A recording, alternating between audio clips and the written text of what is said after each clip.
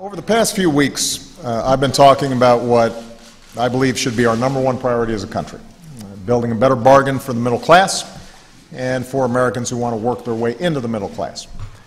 At the same time, I'm focused on my number one responsibility as Commander-in-Chief, and that's keeping the American people safe.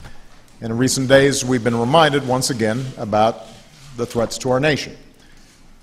As I said at the National Defense University back in May, in meeting those threats, we have to strike the right balance between protecting our security and preserving our freedoms.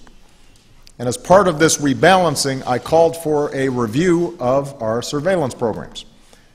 Unfortunately, rather than an orderly and lawful process to debate these issues and come up with appropriate reforms, repeated leaks of classified information have initiated the debate in a very passionate but not always fully informed way.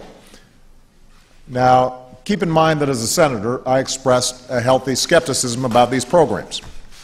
And as president, I've taken steps to make sure that they have strong oversight by all three branches of government and clear safeguards to prevent abuse and protect the rights of the American people.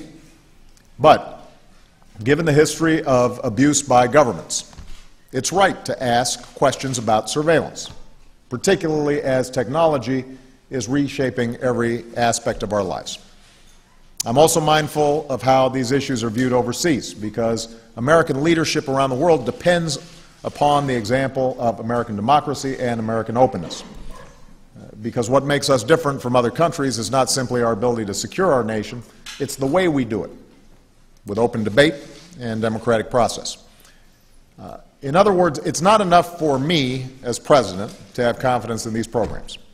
The American people need to have confidence in them as well. And that's why over the last few weeks I've consulted members of Congress who come at this issue from many different perspectives. I've asked the Privacy and Civil Liberties Oversight Board to review where our counterterrorism efforts and our values come into tension. And I directed my national security team to be more transparent and to pursue reforms of our laws and practices.